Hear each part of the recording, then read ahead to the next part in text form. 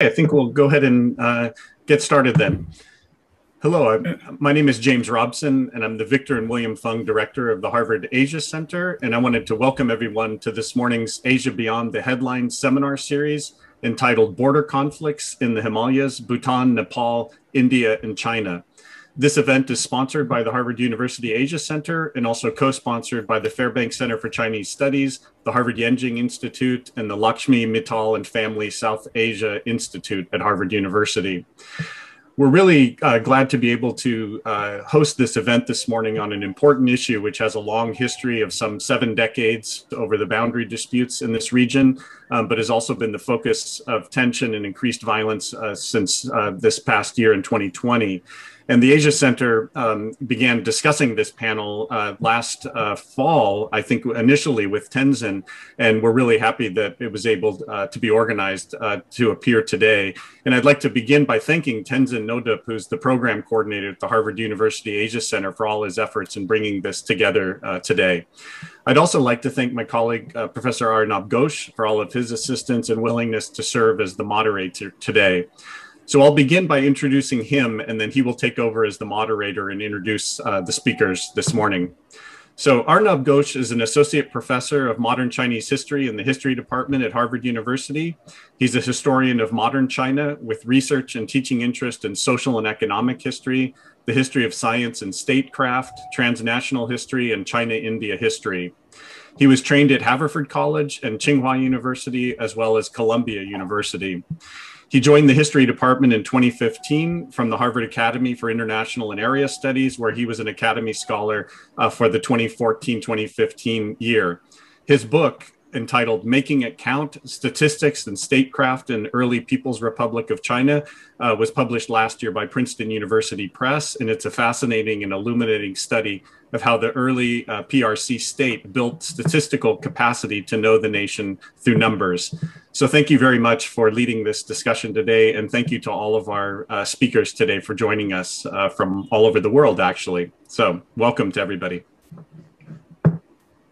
Great, thank you so much, James, for that introduction, and I'd like to echo your warm welcome to everyone, our panelists, and of course the audience that is joining us, and sort of recognize that not only I'm hoping the audience is from all over the world, but I want to also note that our panelists are actually also spread out from all over the world. We have someone from the East Coast, someone from the West Coast, and then of course from different parts of South Asia in Bangalore and Colombo as well. So we have a real geographic spread in some ways.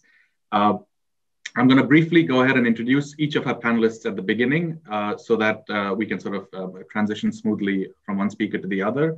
And then we should have, each speaker will speak for about 12 to 15 minutes, and then we'll have hopefully about 20 to 30 minutes of time for questions and answers from the audience. And I should say that people should feel free when you're in the audience to type up your questions using the Q&A function, as speakers are speaking, so we can collect them and then also sort of curate them in some way so that thematically, questions that are thematically close to each other can be posed together. So let me go ahead and sort of introduce each of our speakers. I'm delighted to welcome Dr. Sudha Ramachandran, who will speak first. Dr. Ramachandran is an independent analyst based in Bengaluru, India. I'm sorry. Her articles have appeared her articles on South Asian foreign policy, peace and conflict issues have appeared in the Diplomat, China Brief, Terrorism Monitor, World Politics Review, and Asian Affairs. She has reported from and carried out research in several conflict zones, including Sri Lanka, Kashmir, and the Maoist areas in India. She is currently adjunct faculty at the Asian College of Journalism in Chennai and teaches a course on critical international issues. Dr. Ramachandran will be followed by Professor Xiaoyu, who is an associate professor of political science at the University of Nevada, Reno.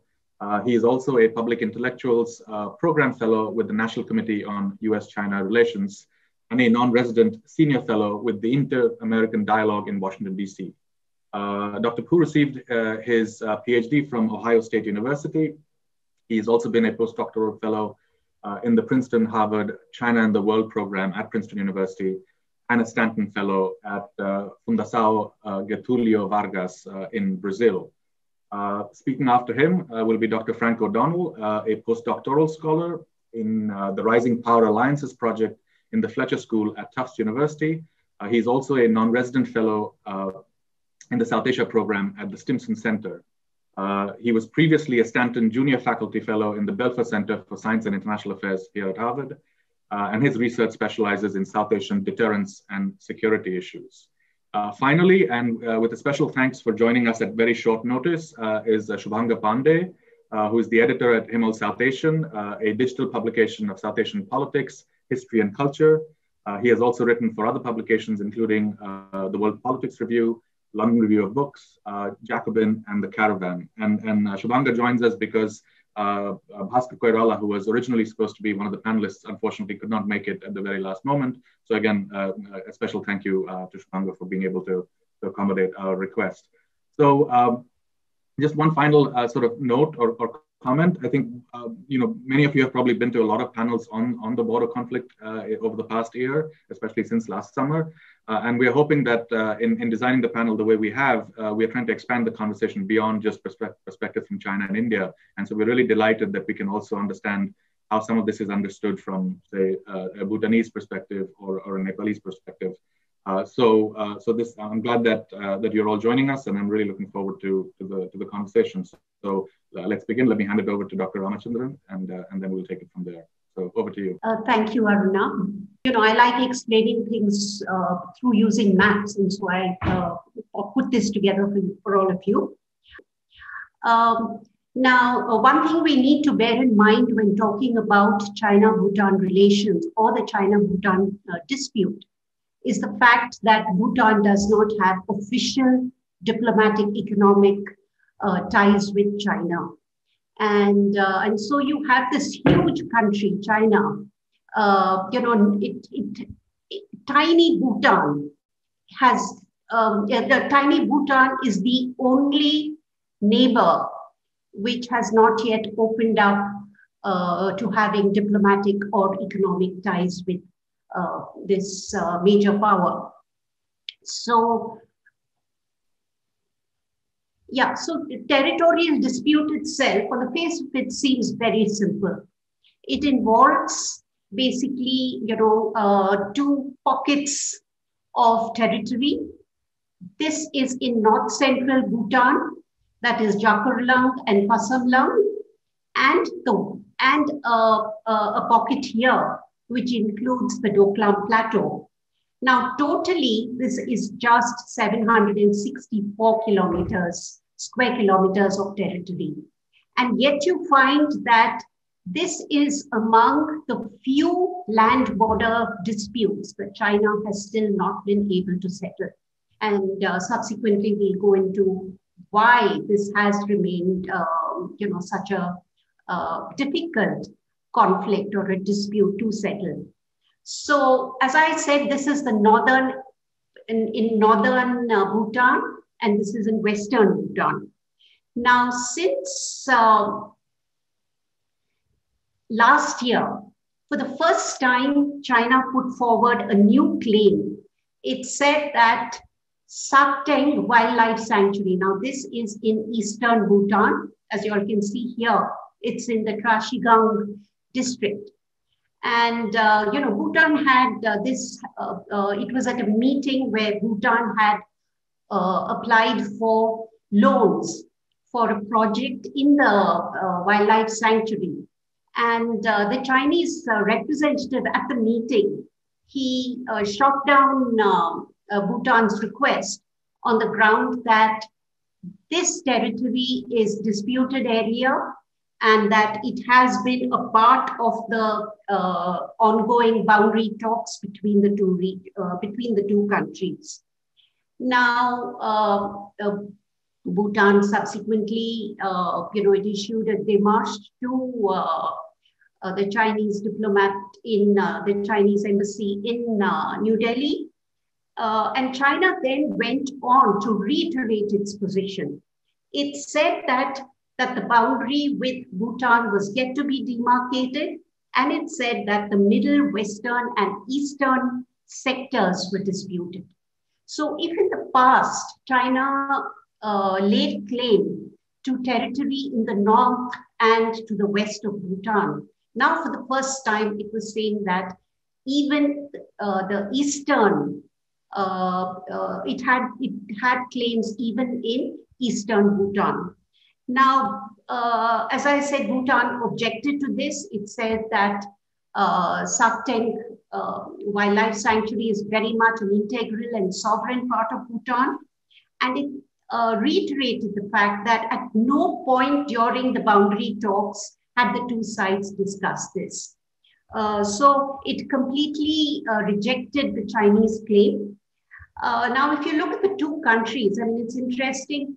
It is evident that this claim is a new claim on the part of China, because if you look at the package proposal that China has put forward for resolution of the border dispute, this package proposal makes no mention of the Sakteng sanctuary. Secondly, if you look at maps, Chinese maps, they do not include Sakteng. So, okay, so here, this map, if you look at it, this is the old dispute, the northern Bhutan and in western Bhutan. So now you have a territory in eastern Bhutan over which China is laying claim since around June last year. Now, so far the two sides have tried to settle this through talks. As I told you, although the two sides don't have official diplomatic relations, ministerial level talks have been taking place since 1984. 24 rounds have taken place so far. And in 1996, China for the first time put forward a package proposal. Now, if you look at this package proposal, basically what China was trying to say is that it's willing to cede claims or give up its claims over the northern territories, that is, over Jakurlang and Pasonlang, but in return for Bhutan recognizing Chinese claims over Doklam. Okay, so this was the swap proposal or the package proposal that China put forward. Now, so far, Bhutan has not accepted it. I'll go into that in a while. Now, if you look at the way, China, it seems, is willing to give up, it's willing to give up its claims in the northern part of Bhutan.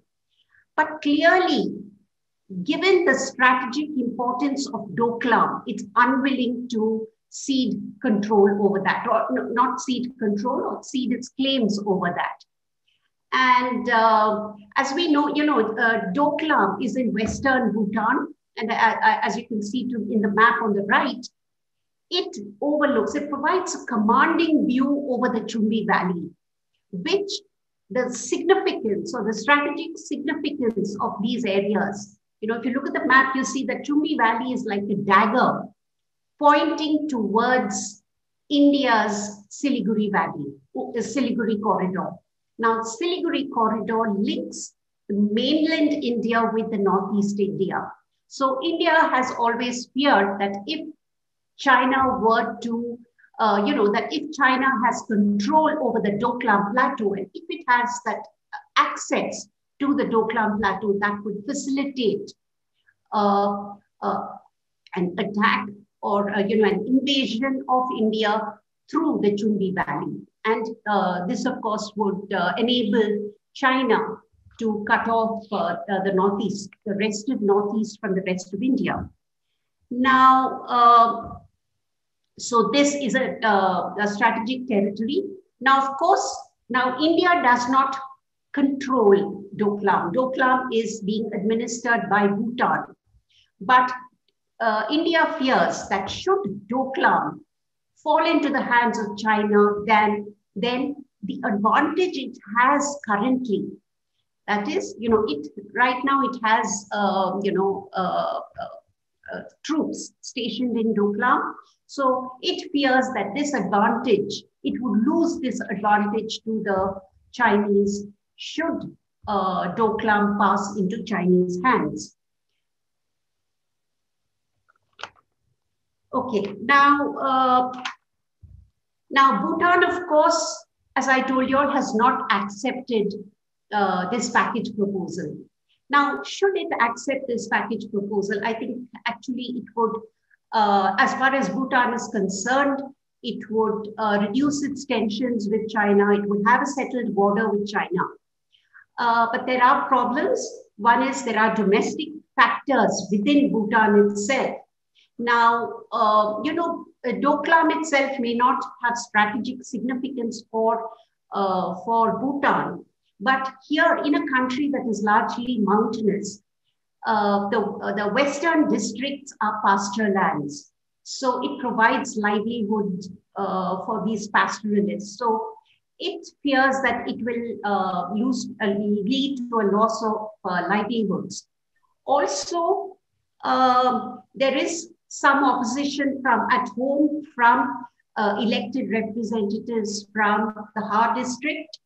Also, the most important reason, of course, is that this dispute has gotten entangled in India-China relations.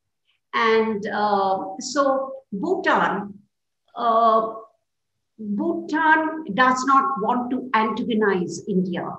Now, as you all know that, there is a treaty between the two countries under which the two countries, in the 1949 treaty, of course, under that treaty, Bhutan was required to be guided by India in its conduct of external relations. But since 2007, this sort of consultation is not required. Although, the two countries, if territory, Bhutanese territory, is used for activities harmful to the national security of India, then this would be a matter of concern. And the unspoken agreement is, of course, that India could use its troops to safeguard its own national security interests. So for this reason, I mean, India, because of this special relationship between the two countries, Bhutan has not really gone ahead and established relations with China or accepted this package proposal. Importantly, Bhutan is dependent on India. It is a landlocked country, and about 90% of its trade is conducted either with India or through India. India is a major foreign aid donor. It has, in fact, financed Bhutan's 5-year plans, a major developer of infrastructure, and so on. And so, because of this dependence, Bhutan fears that India would use its position and clout to apply pressure on Bhutan should it defy India and accept a proposal that undermines India's security interests. Now, as I told you all, China recently escalated its claims over Bhutanese territory when it, in June, for the first time, it named the Sakteng Wildlife Sanctuary. And if you look at the map, you can see that this is in eastern Bhutan here. Now, why is it now claiming Sakteng when it hasn't done so in the past?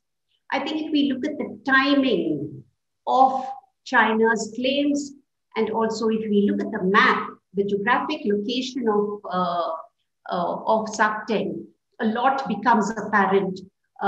It provides us insights into China's motivations. So one, of course, was, you must bear in mind that in 2020, and especially in June, the tensions between India and China were escalating at this point. And at this point, it is possible that China was trying to deflect Delhi's attention away from Ladakh, put pressure on India on another sector, by stepping up pressure through its claim on Subteng.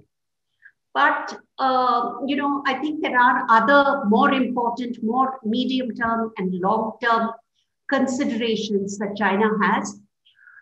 It's very likely that China has, laid claim to Subteng in the hope that this could be pressure on Bhutan itself. That is, it wants Bhutan to accept Doklam, its claims over Doklam, and so it is putting pressure on multiple sectors so that Bhutan gives in. I would think that there's yet another factor that we must consider, and that is China is eyeing Arunachal Pradesh, that is the eastern sector, where China lays claim to about 90,000 square kilometers of territory. Now, if you look at this map, Subteng, or this, it's abuts, to the Arunachal Pradesh. It abuts Tawang, which is a major bone of contention. Now, in fact, I would say that is the real prize that China is eyeing in the eastern sector. So it is possible that China is laying claim to this area to put pressure on India.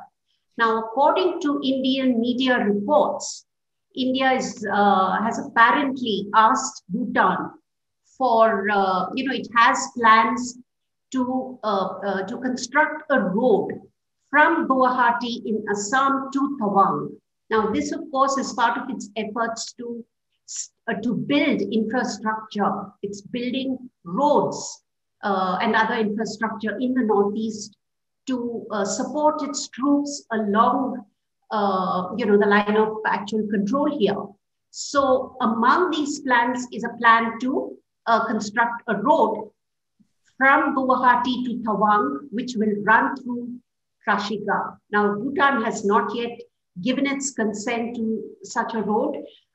This road is likely to cut travel distance by about 150 kilometers and travel time here by at least 5 hours. So Indian troops would be able to mobilize to Tawang much faster should this road be built through Trashigam or the Subteng Wildlife Sanctuary. Analysts in India believe that it's possible that China is trying to preempt India's construction of a road here, and so is laying claim to this territory. So as we stand now, I think about a couple of weeks back, China and Bhutan, they agreed to hold another round of talks. Now, the 25th round of talks hasn't taken place for several years, and it was delayed because of the Doklam crisis. So now they have agreed to hold their next round. I think, they haven't yet agreed on the date, so we don't know when it's going to happen. But it's, one wonders whether China is going to reiterate its claim over Subteng at this meeting. If it does so, it would be the first time that it's actually raising it at the ministerial level, and that's serious. Also, I think another thing we need to watch is what is going to happen in the coming years. Now, it's not going to happen immediately, of course, but China has been pressuring Bhutan to open up, to establish formal, official diplomatic and economic ties. And India reportedly is standing in the way of Bhutan opening up these relations.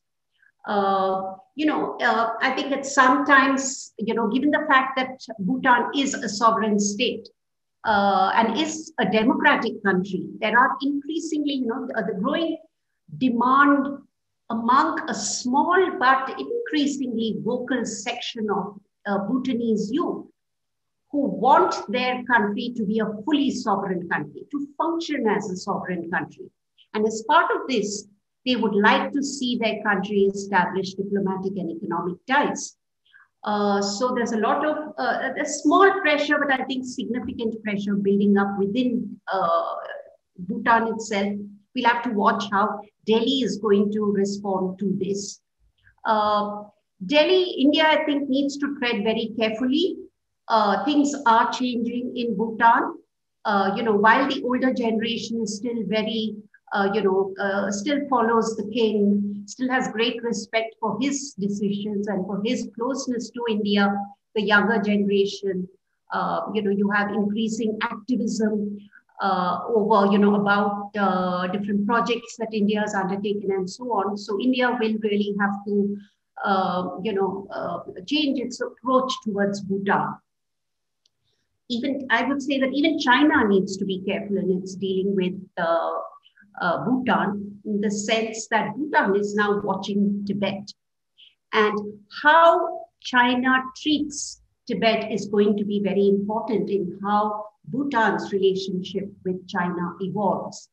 Now, we must bear in mind that in the 1950s and 60s, the flight of the Dalai Lama, the brutal suppression of Tibetans, their Tibetan aspirations, and so on, it had tremendous impact on the Bhutanese people who share, a lot of cultural and other ties with the Tibetans. And they feared that, this would be the fate of Bhutan too. And that played an important role in Bhutan turning to India in the 50s and 60s. Now, again, if China were to make the big mistake of unleashing repression in Tibet or not recognizing the next Dalai Lama, then it just may result in the Bhutanese having second thoughts about wanting better relations with China. Great, thank you so much for a fascinating set of reflections. And we've already, questions have begun to come in some way, so hopefully we'll have the chance to get to them. But let me ask Professor Xiaoyu Pu to offer his comments now. Thank you. Okay, thank you for inviting me. It's my great pleasure to join the conversation. Regarding the border disputes, I want to sort of like put this topic in the broader context of China-Indian relations. I want to make some sort of broader observations. As a scholar of international security, international relations, I often think like a lot of security challenges, there is no perfect solution.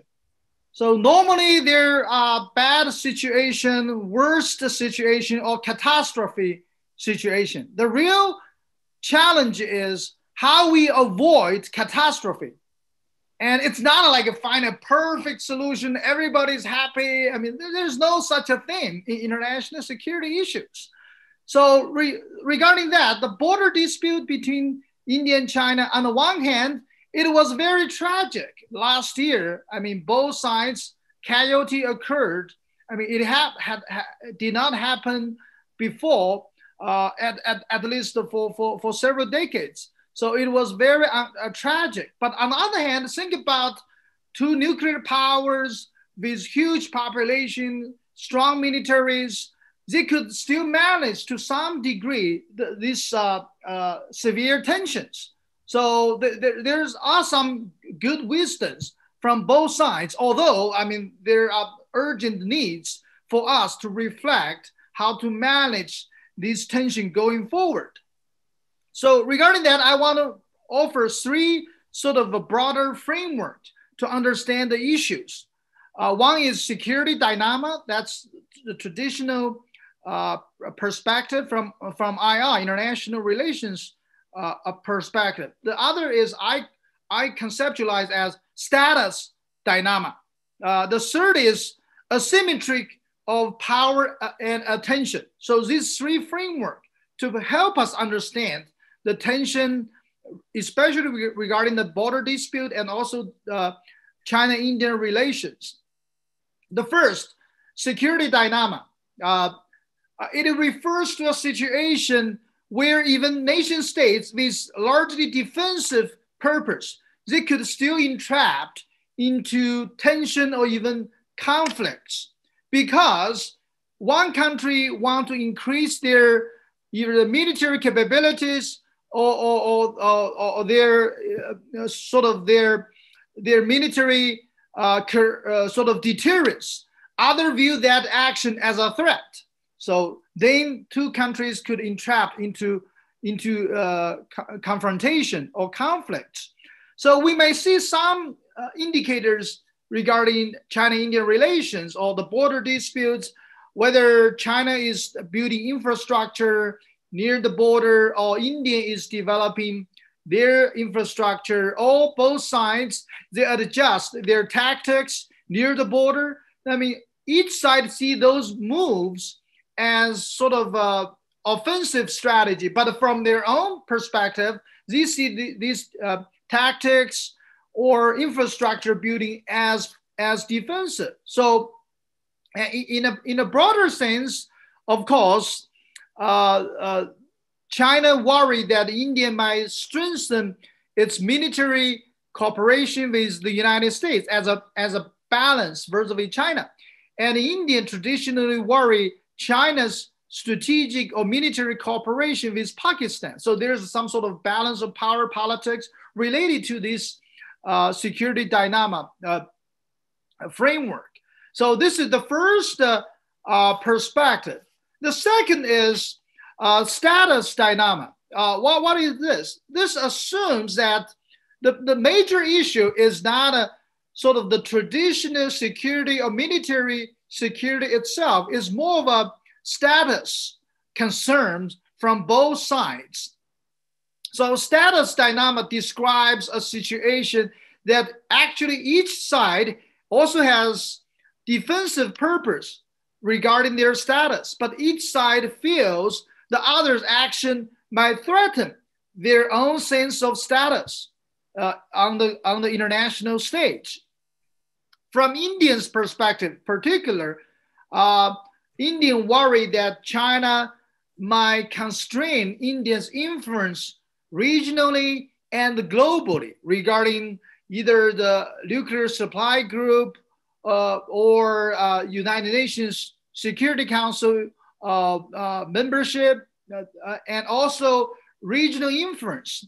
When whenever China tries to develop relationship with other South Asian countries, India feels that might threaten India's sort of traditional leadership or power and influence in the region.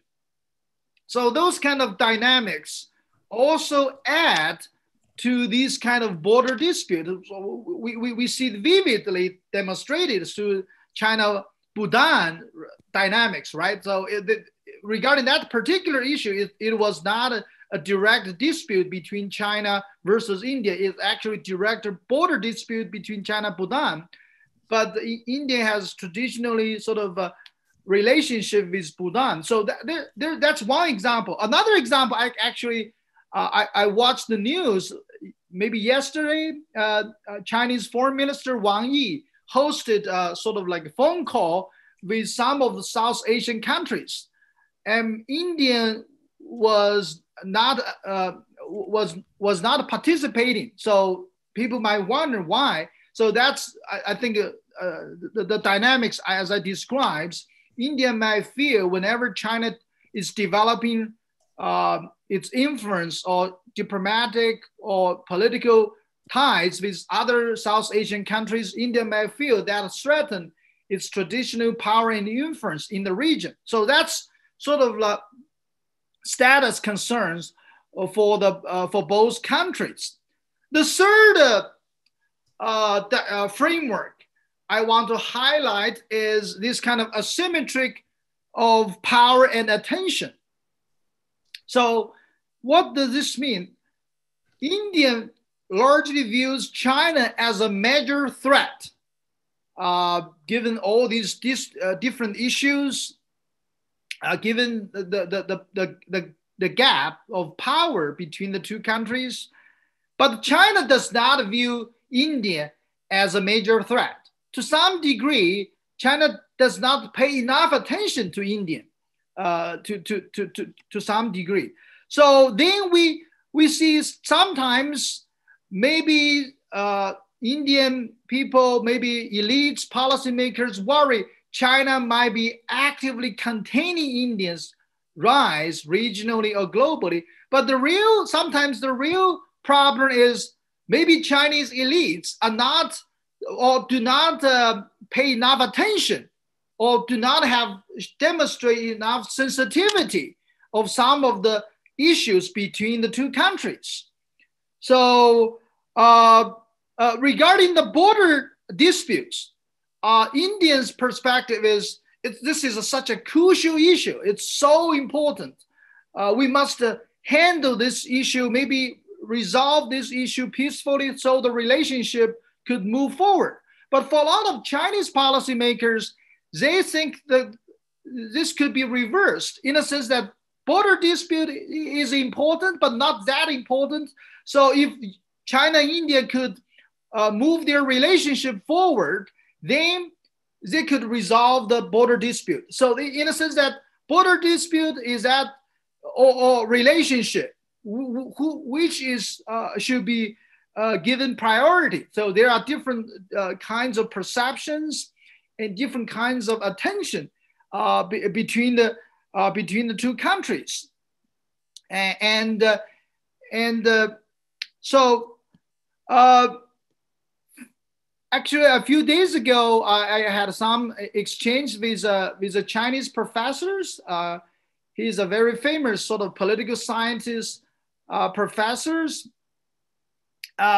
Although he does not research entirely focus on China-Indian issues, but he largely think that, okay, China should really pursue a more friendly policy vis-a-vis India. China should, in the long term, invite or at least accept India's join of the United Nations Security Council and other issues. I think, oh, that's a pretty bold sort of proposal. But this professor also said, oh, the border dispute, it's not a big issue. I mean, it could be resolved maybe in the future easily. So at that point, I realized from this Chinese professor, although his overall proposal or attitude was very friendly toward India, but he did not recognize the sensitivity of this issue, especially from India's perspective, given the border war in 1962, given this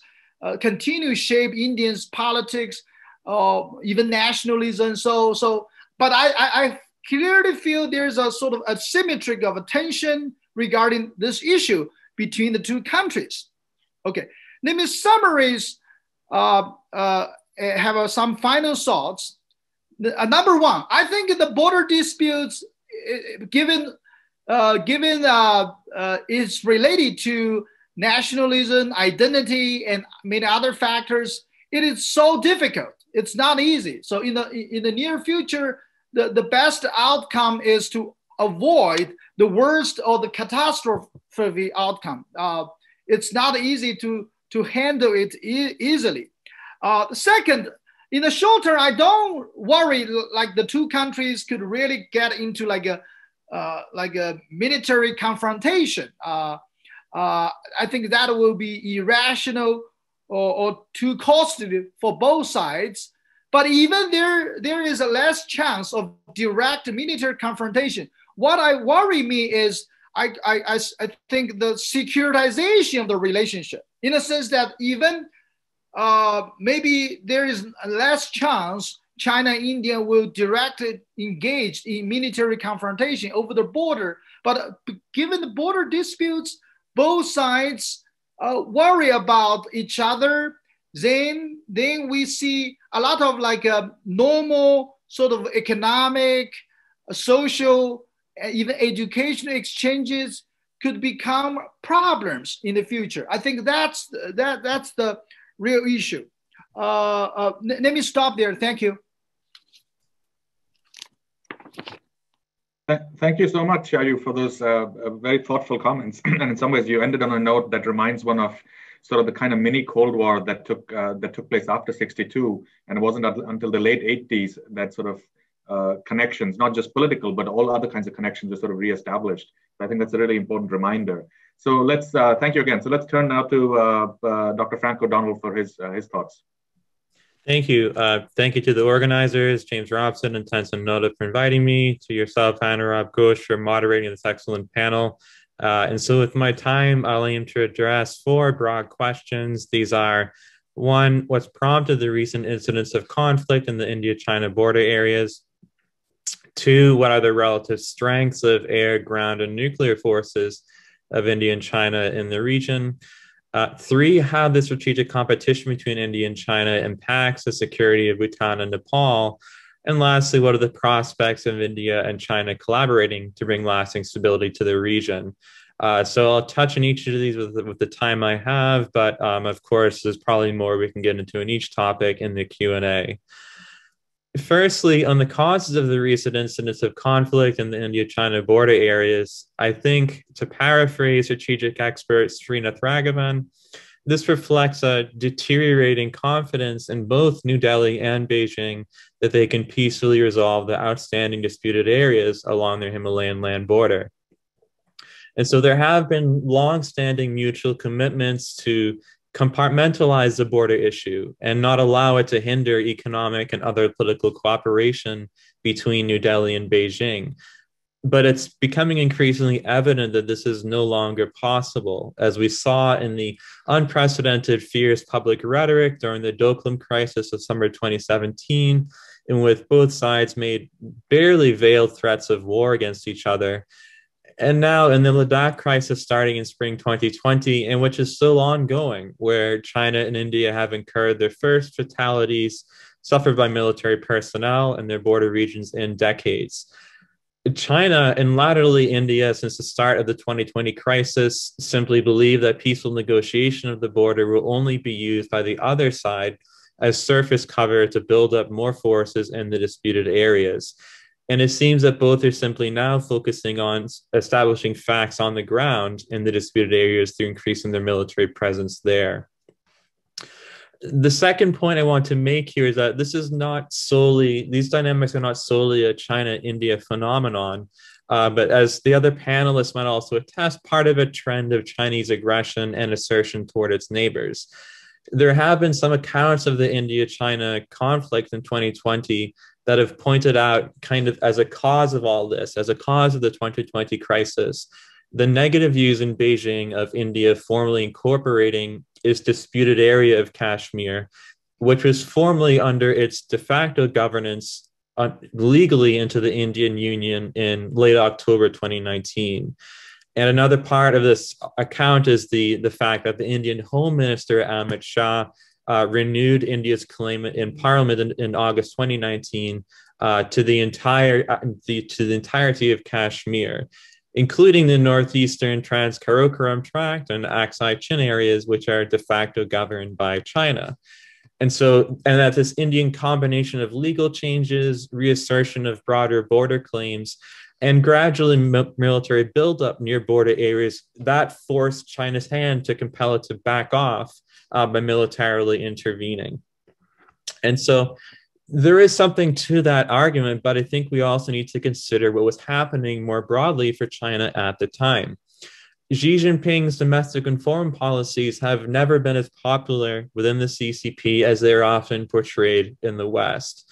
And in spring 2020, he was coming out of the worst of the COVID crisis within China and needed to really provide a show of strength to both domestic and foreign critics that he and China, under his leadership, were back on top.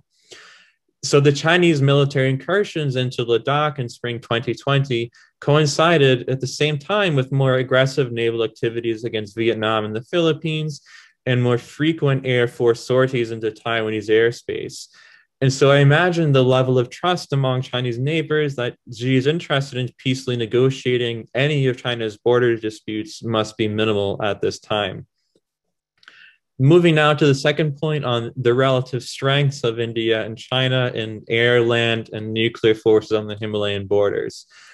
This draws from a study that I conducted with my colleague, Alexander Bolfras, and which was published by the Belfer Center last year, and which is available on their website.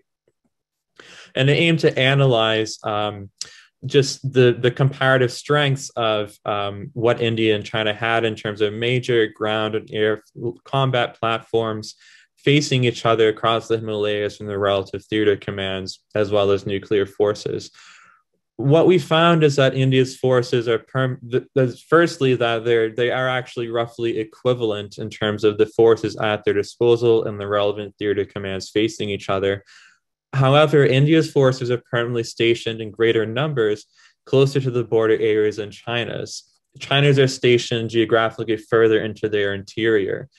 And so this creates a natural inbuilt advantage for India, and that in the event of a major crisis, by having your permanent forces located closer, you're able to mobilize them more quickly and get them to the disputed area more quickly.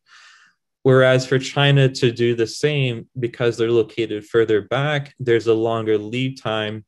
And even with arguments that China has superior road, rail, so on, the amount of simply noise that this would generate for intelligence would alert India, or also alert the US, with which we know has an intelligence relationship with India.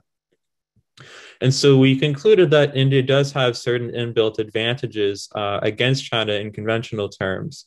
In nuclear terms, China, of course, still has a much more superior nuclear arsenal to India. However, the main, reflecting what Xiaoyu just said, it's remote to consider nuclear use of India against China or vice versa. And even with regard to conventional warfare of those major platforms, it's still more likely, but I still think fairly remote. Even in those circumstances, the only kind of loophole that Chinese military forces could get out of this trap, so to speak, or to get out of this disadvantage, in terms of making a major military move against India, the only loophole we identified was for the forces to invade intelligence detection by India. We at the time concluded that that risk was minimal due to the reasons I talked about in terms of, constantly improving Indian intelligence surveillance capabilities, as well as the US relationship to alert India in case China is doing anything that it should be warned about.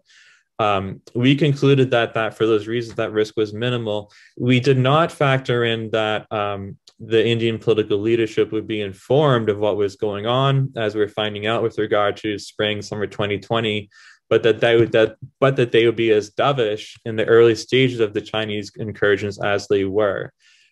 Even after the events of May 5, 2020, in which Indian forces were outnumbered and beaten up by Chinese forces in Indian governed Ladakh, Prime Minister Modi and National Security Advisor Ajit Doval, the key Indian decision makers, still believed, even after this, that this would only be a repeat of something similar to the 2013 Chinese Depsang incursion, in which Chinese forces intruded into only one of the same areas as a 2020 incursion. However, in 2013, they simply camped out there for 3 weeks and withdrew. And India's key decision makers didn't recognize, or I think more likely didn't want to recognize, for just the political cost of this, that 2020 was very different. And they waited until very late in the day to treat it as something that was very different. Thirdly, now, on the impacts of all this on the smaller but still very strategically important Himalayan states of Nepal and Bhutan, these states do face increasing difficulties in terms of maintaining, I think, effective independence from both China and also India. And the most obvious way, I think, to navigate this, and to the extent possible, is to simply play India and China off each other, which we have seen more successfully deployed by Sri Lanka and the Maldives regarding, for example, getting India and China to compete to be the major infrastructure investor for those states. Another possibility for Nepal and Bhutan is to look slightly north to the Central Asian states, who have also similarly struggled to maintain their post-Cold War independence against the challenges of being stuck between two similar giants, this time Russia and China. And these Central Asian states have gained more leverage by directly engaging outside powers to balance Russia and China, such as the US and EU.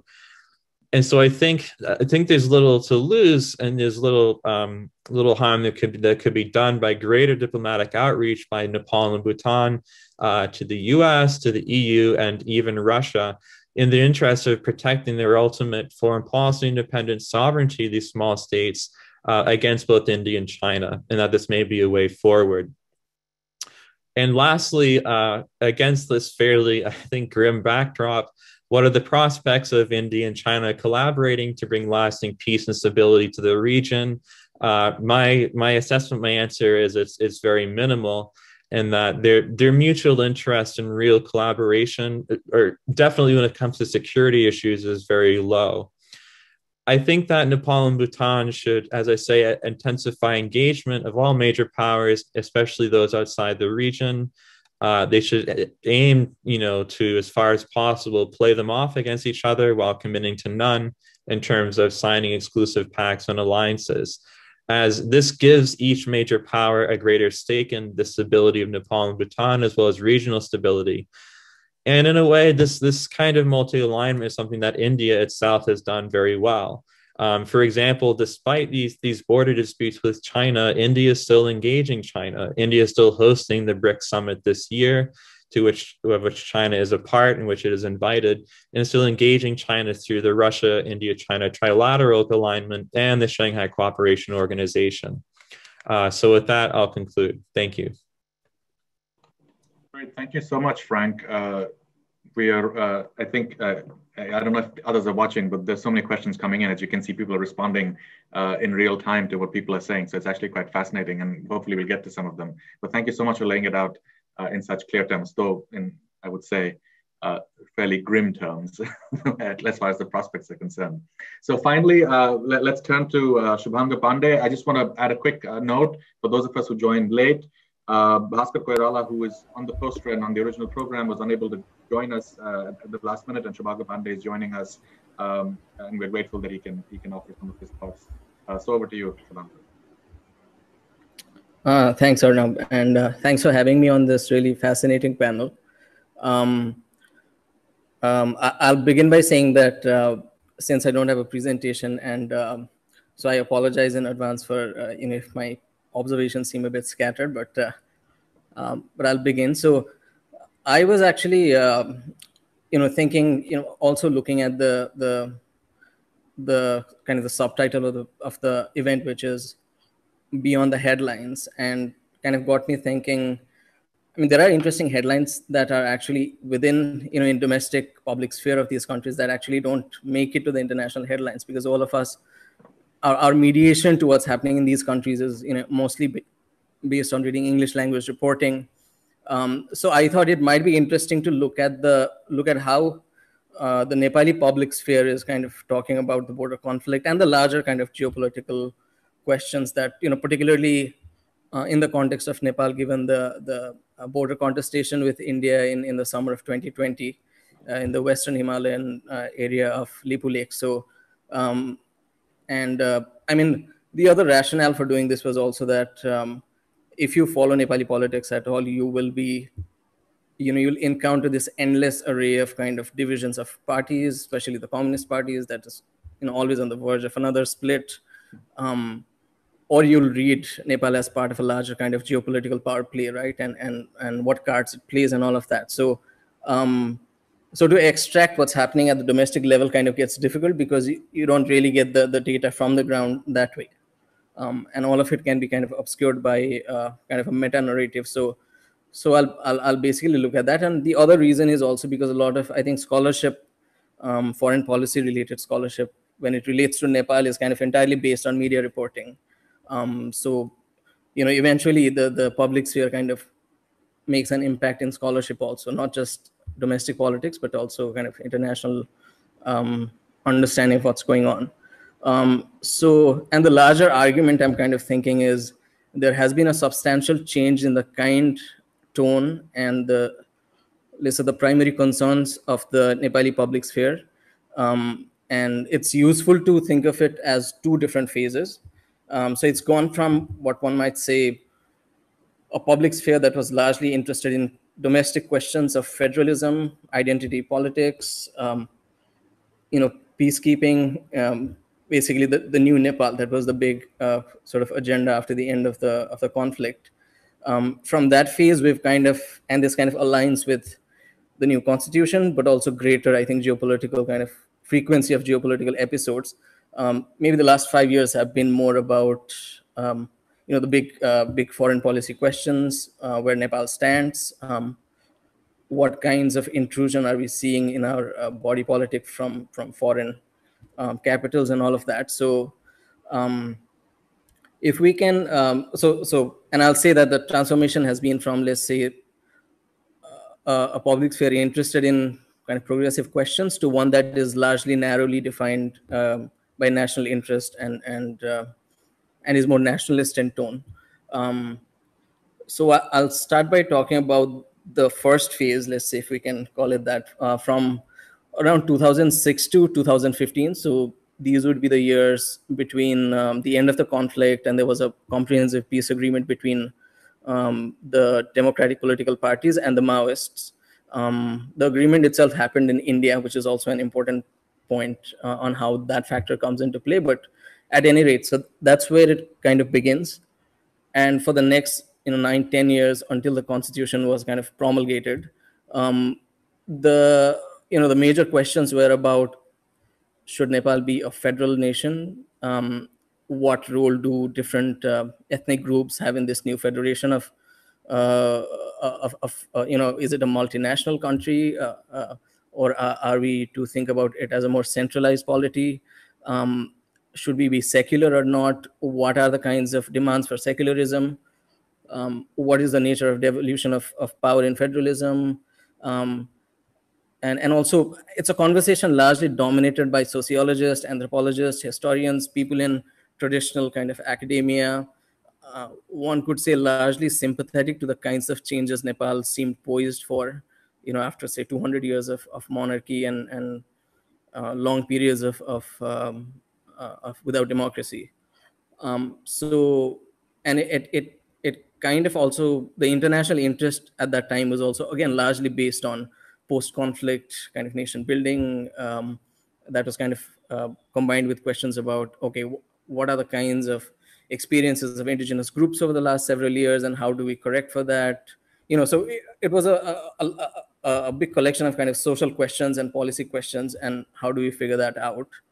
And it ended with let's say, the constitution promulgation in 2015, which also happened very few months after the earthquake. So, the earthquake was kind of a jolt to the body politic and to the three major parties kind of driving all of this process.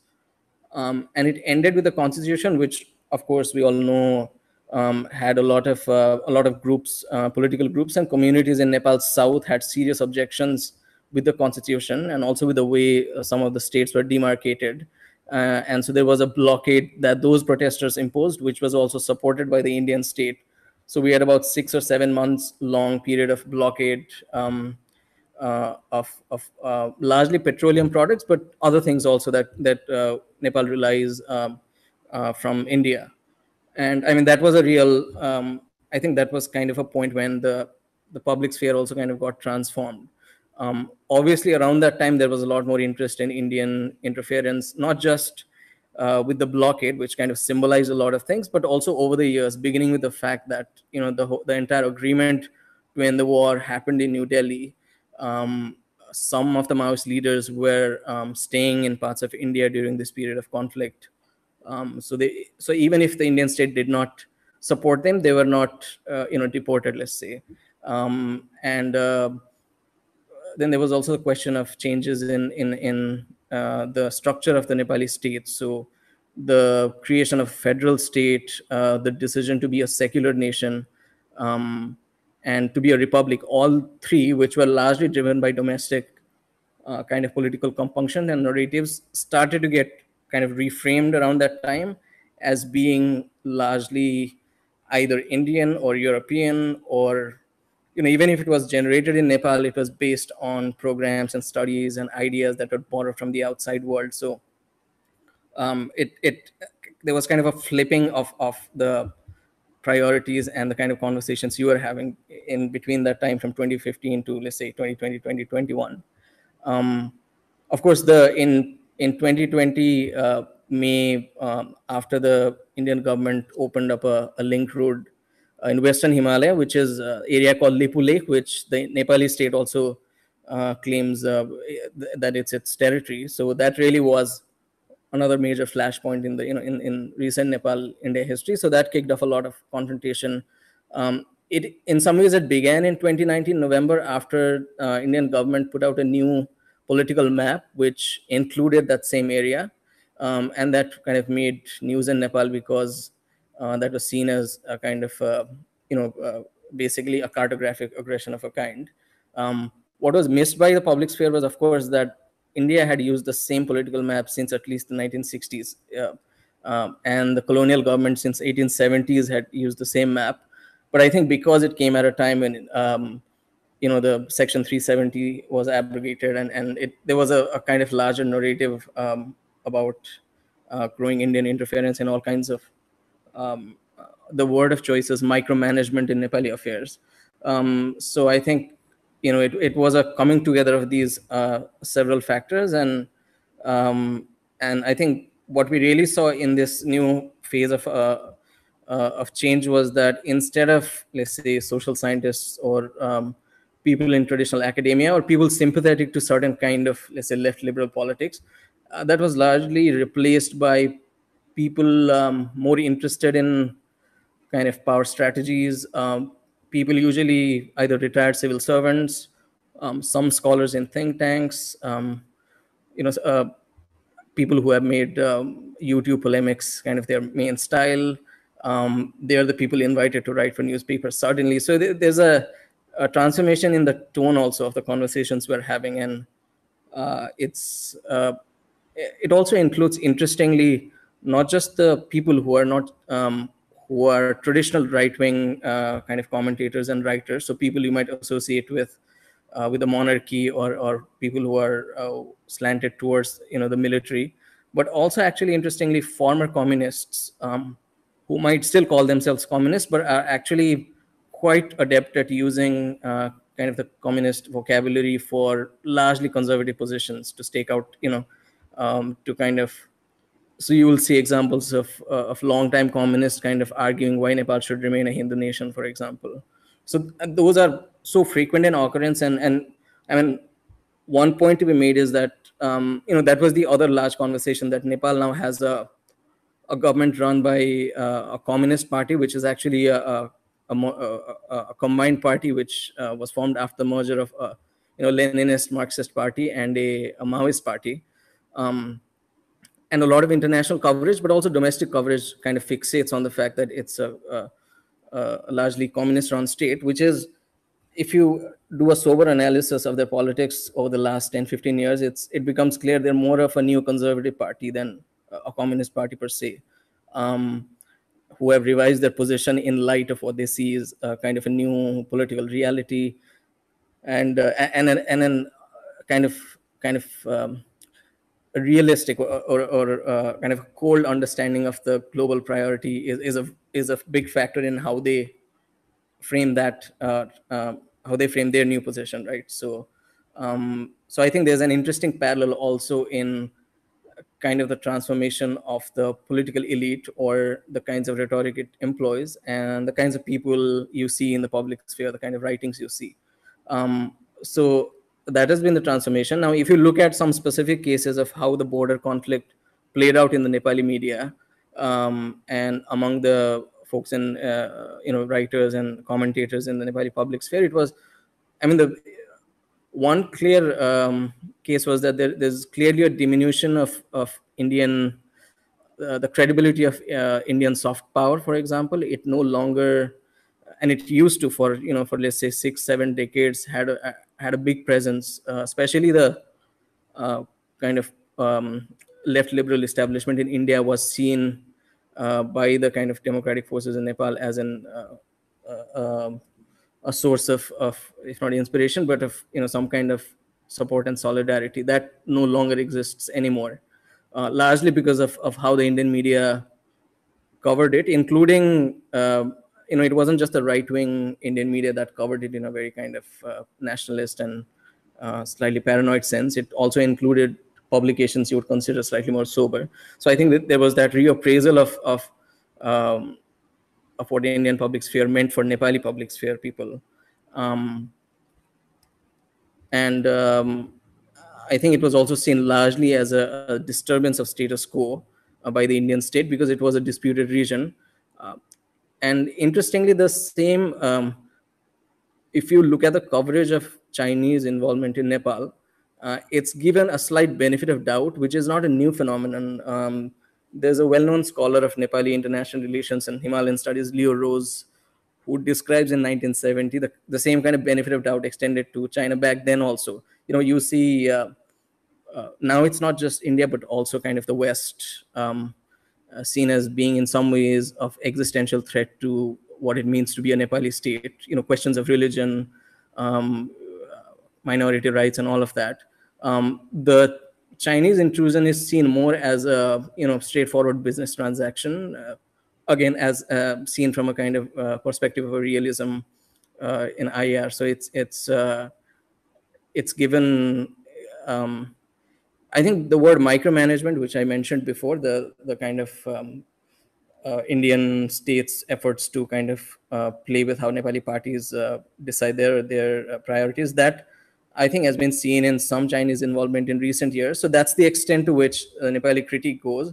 And there are some in the English language media and who are not too influential in kind of critiquing Chinese involvement and what it might mean for Nepali democracy and Nepali kind of civil society and how it might impact that. But it's largely not influential because it doesn't really get picked up in the vernacular media. So basically, you're seeing this kind of emergence of what you might call a new conservative civil society with kind of the old traditional civil society in rather defensive mood. And it probably will, I don't see it changing so much in the near future. But just to kind of to conclude what we might expect in the coming days, the kind of stories we might expect to see, the kind of reporting from Nepal, I think we don't see it yet, but we might see greater kind of polarization, kind of paralleling the geopolitical coverage of China and US and India. For example, the debate on what happens to Millennium Challenge Corporation, the MCC, was quite big and inflated in Nepal. Interestingly, after the whole thing had been signed, it was about a year or two after it had been signed that the debate was so big. So the influences also worked that way, and largely because I think the debate became big in Sri Lanka. So the priorities are also kind of sometimes affected by kind of this global conversation about great power game and all of that. So there is a likelihood you might see more analysts, scholars, again, people who largely work with foreign policy as their main area of interest kind of also be split along those lines. It's a bit more difficult for the traditional civil society that I was talking about, the kind of standard left liberal civil society. They will be increasingly, I think, irrelevant because it's also quite challenging for them to stake out a position in this game because, you can't critique. I mean, there are limits to how you can critique Chinese presence without appearing too pro-US. They're already accused of being very pro-West because some of them are involved in NGOs that might get support from the West. And, there's a larger ecology of non-profit system and how that works out. But I think what you're seeing is a steady displacement of that older community of analysts and writers and speakers, and kind of a coalition of a traditional kind of right-wing analysts and writers, and also kind of emerging new kind of polemicists who are making, who are starting to make waves in Nepal. So I think I'll end there. Shubhanga, thank you so much for those reflections on how sort of the domestic politics have been changing so dramatically in the past, I guess, decade and a half. So we have about 20 minutes formally. We have a lot of questions that have come in already, and I've been trying to sort of curate them as best as possible. And I have already what I'm hoping will be at least 2 rounds of questions, and then we'll see if more come in, and I'll try and keep curating them. So what I suggest in the interest of time and in the interest of trying to at least cover as large a sort of spread of the questions that have come in, I'm going to ask the questions all together. I'm going to ask sort of three sets of questions, sort of combining a few questions that have come in. And hopefully, as you'll see, these three sets of questions will hopefully address each of our panelists in different ways. And then we'll have a set of responses from our panelists, and then we'll try and do a second round, depending on how we're doing with time. So if your question is slated for the second round and we're running out of time, I apologize in advance, but we'll try and do the best we can. So the first question that I want to raise is sort of about sort of Bhutan and India. This is from an anonymous attendee. For the panelists, if they're able to read, it's timestamped 9:24 a.m. From my discussions with Bhutanese diplomats, I have understood that they are really not concerned about any border disputes, particularly this new one in Saktan. The Indian authorities have immense sway over Bhutan's internal and international politics.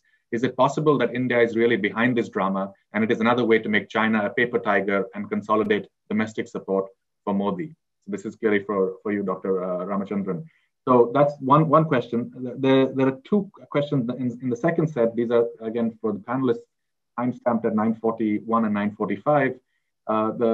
There's a question from an anonymous attendee who says, in the three perspectives given by Professor Xiaoyu, the reasons for India-China dispute have largely been presented as a result of India's paranoia. But what if it is viewed as being similar to Chinese military aggression elsewhere, like in the South China Sea? And linked to that is a question from Gopal Nadadur, who asks, if history is our guide, rising world powers also demand increasing influence and hegemony over their neighbors for a number of reasons. So should we really expect China to be any different in this regard, or is it sort of filling I guess, a pattern that we know from past experience? And the third set of questions has to deal with, in some ways, the India-Nepal connection and India's paranoia and the changing sort of responses in Nepal. So the first question in that connection is from Tarun Timalsina, who asks, this is 9:49, how much is Indian hegemony in South Asia over the years responsible for the current pivot towards China that we are seeing in the broader region?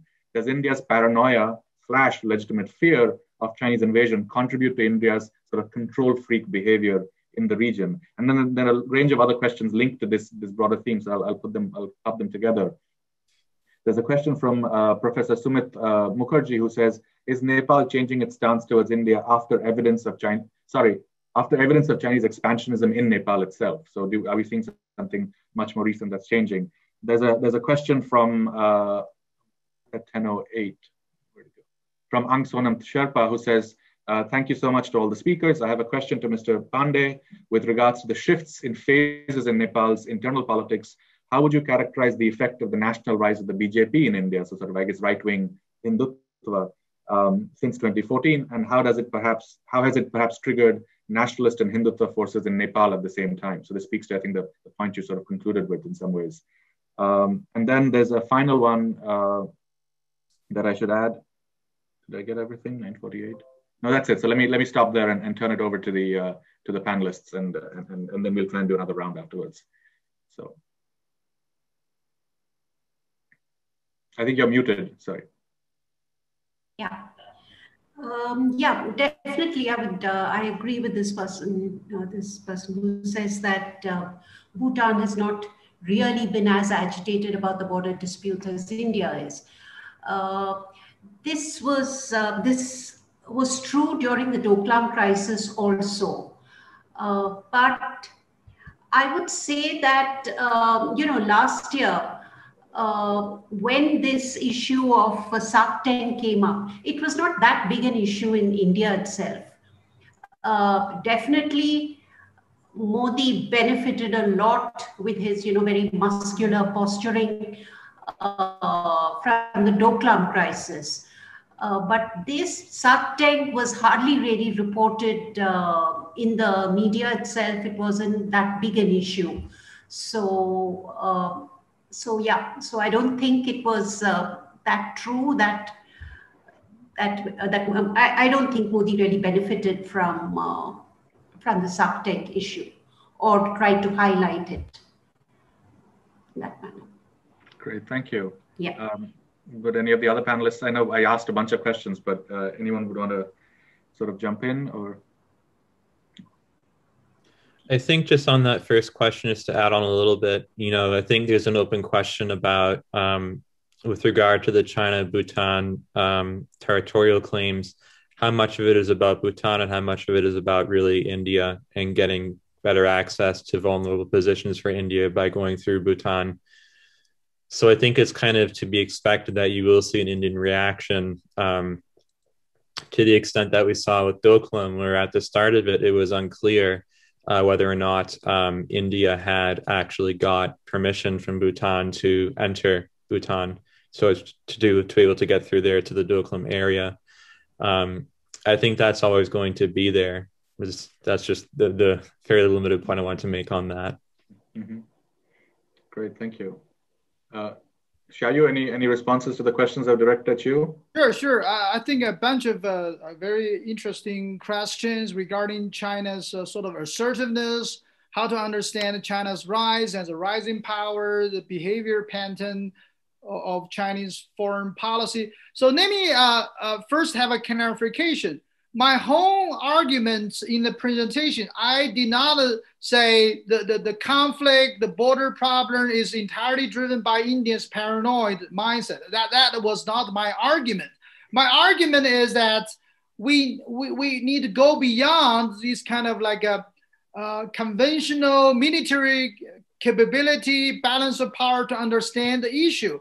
So nationalism, identity politics, their concerns, both countries' concerns about their status, all these contribute to the problem. So that was my original key argument, not like oh, it's entirely driven by Indians paranoid. So was not my argument. So second, I want to address how to understand China as a rising power is different from any other rising power, how to understand the border dispute in South Asia and China's sort of assertiveness in South China Sea. So let me first emphasize that all rising powers want to expand their power and influence. By definition, that's rising power, right? So I think the key is how we understand the different implications of rising powers' growing role on the global stage and how to manage the process peacefully. So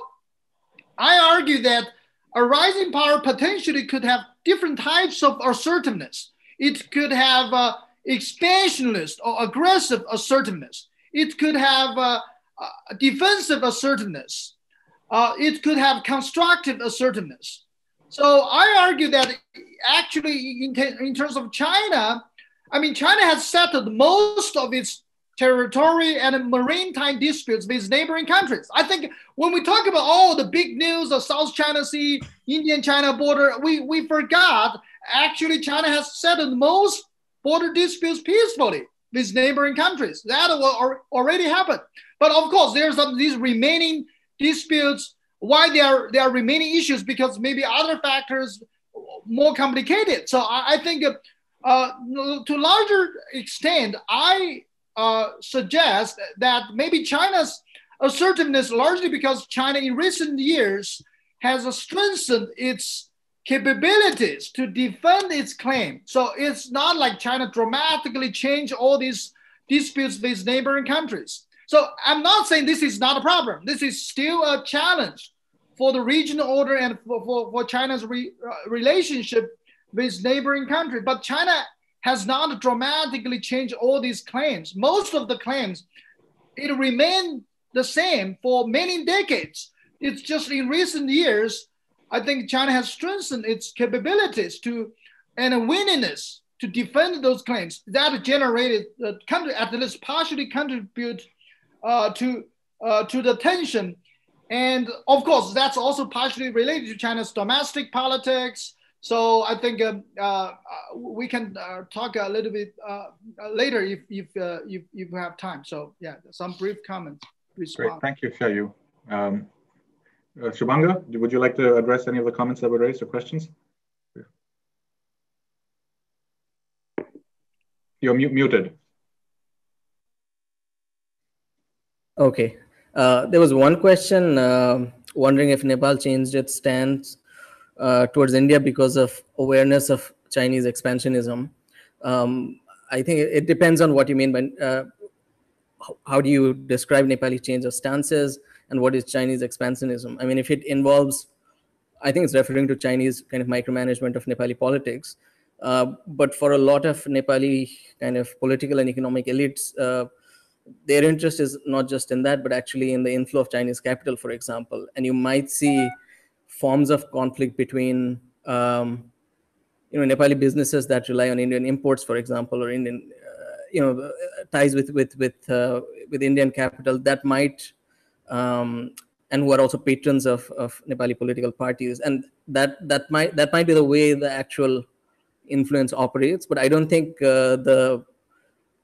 what one might call Chinese expansionism, I don't know how that is being framed by the question, but that wouldn't be new news to Nepali political class. So I think it might have to do more with Nepal-India engagement in recent months than an awareness of Chinese kind of policy. The other question about how the rise of BJP in India is affecting Nepali politics is quite interesting. I mean, if you think about the Nepali Prime Minister KP Oli's his most successful PR coup was actually not releasing the new political map of Nepal, which shows the area under contention as part of Nepali territory, but it was actually saying that Ram was born in Nepal. And only this week, I think the small village where he argued that Ram was born, they just installed a new statue of Ram and some other deities. So there is a politics of cultural nationalism, which Nepali politicians across the board have recognized is quite useful. And it's worth remembering when Modi came to Nepal for the first time, I think 2014, he was quite popular. So there is it's a complicated relationship on not liking Modi as it relates to Nepali politics, but maybe understanding that Modi's brand of politics might win favor back home. So, yeah. Great, thank you. So we have not that much time, but I'm going to ask another round of questions, and if I can ask, are the panelists okay if we extend the session by a few minutes as we take the second round? If there's a hard stop, then we will of course do a hard stop. But I hope we can stay on for a few minutes past the half-hour mark to do one more round.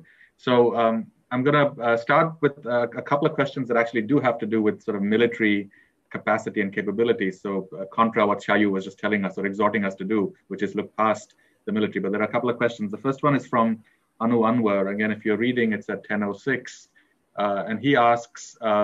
It's primarily directed to Frank O'Donnell. Could you please explain a bit further on why you think India has an advantage over China in the event of a non-nuclear military confrontation? Is it only because of growing US-India security ties, or is there any inbuilt capability in India's armed forces which would offer India an edge?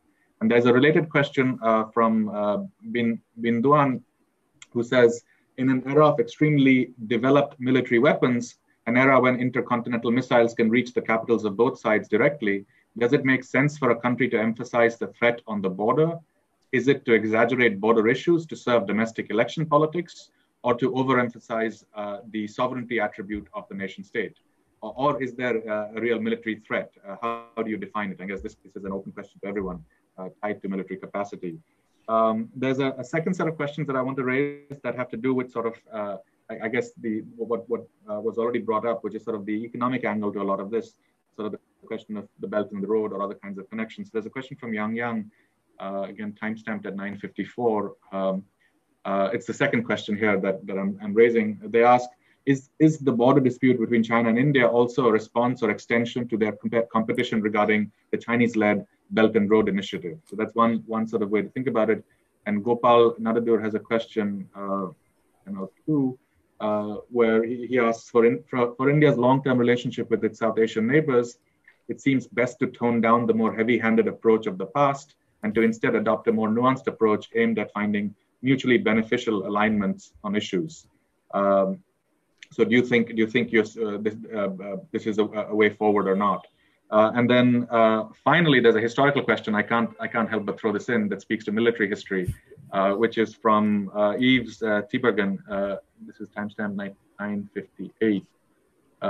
Tibergien, who's a political science professor at UBC in Canada, who says, given the huge diplomatic and economic cost of the 2020 Ladakh dispute for India, it does not appear to be the result of strategic thinking from China.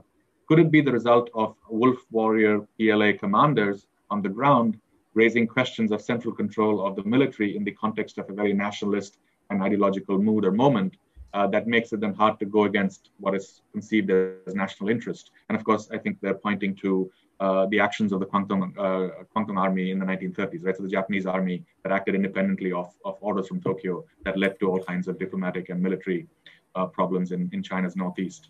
So again, lots of very interesting questions. Please, feel free to dive in, any members of the panel, and then we will. And my apologies to the other questions that have come in. We will have to close at the end of this round. But thank you again for the questions. Okay, over to you if anyone wants to dive in. I'll go first. I mean, the first question is directed at me, and then I have like a brief point to make on the rest of them. So on the first one, why our study concluded that China has an advantage over, why India has an advantage over China in any major conventional conflict. Firstly, it's due to positioning. India's major ground forces that are directed against China, as well as air forces, the majority of them are permanently located closer to the border areas than China's are comparatively. China's sit back further into Xinjiang, or into areas such as Chengdu under the Western Theater Command. And so it would simply, it would take them longer to mobilize compared to that of India. Positioning is one. The second part, which I didn't mention in the initial remarks, but which are part of the report, there are training differentials. India has experience of fighting wars. Its commanders have experience of commanding these kinds of things. And there is a certain advantage to combat experience, which you simply can't replicate. And so China, on the other hand, has on paper a very impressive looking air force, for example, one that's gradually modernizing. However, it's still moving its air force training protocols away from what was previously a very, very highly scripted process where everybody involved knew exactly what was going to happen in the Air Force exercise.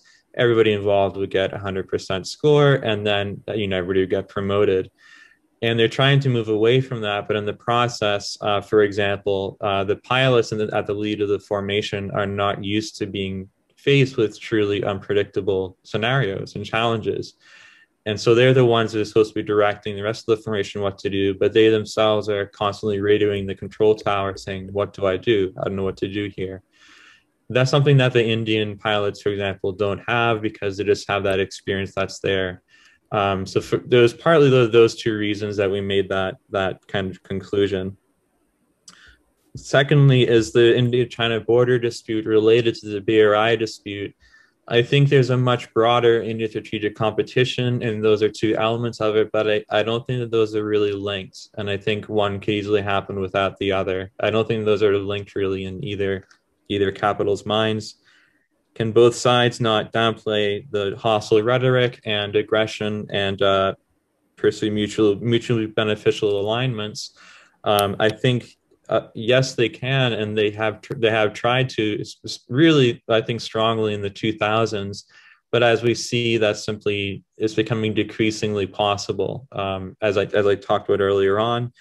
And lastly, this is an important point because I think I've heard this mentioned before. Was the entire Ladakh Chinese movement into Indian-governed Ladakh simply a lack of command and control in Beijing, and was it enterprising or aggressive PLA commanders who simply saw an initiative and went with it?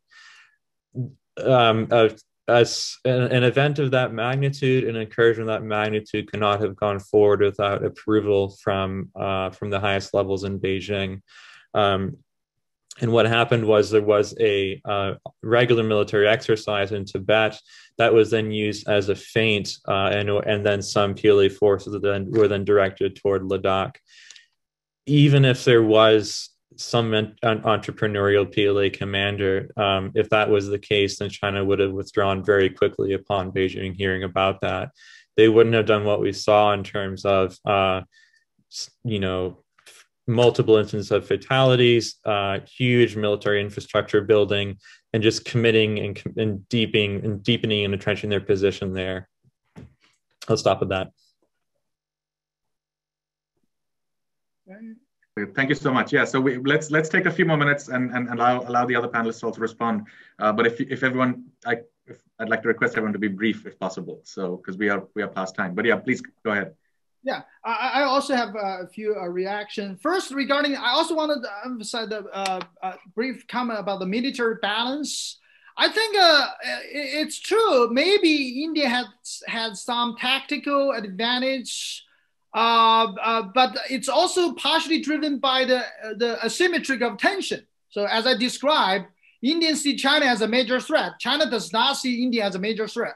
Most of China's military planning is about Taiwan contingency, maritime dispute. So I think there's a different kind of attention there. But on the other hand, I don't think it's wise for policymakers to assume you have military advantage regarding a disputed issue, because it's never no. I mean, it's never no. It's exactly dangerous kind of thinking when you think about you have military advantage. But on the other hand, all military prepare for the worst case scenario. That's their professional job. So no problem to prepare for the worst case scenario. But don't think there is an easy military solution about the border dispute between the two countries. So that's one. Second, I think domestic politics in China definitely play a role. But overall, I don't think PLA make decision, even tactical decision, based on their own calculation.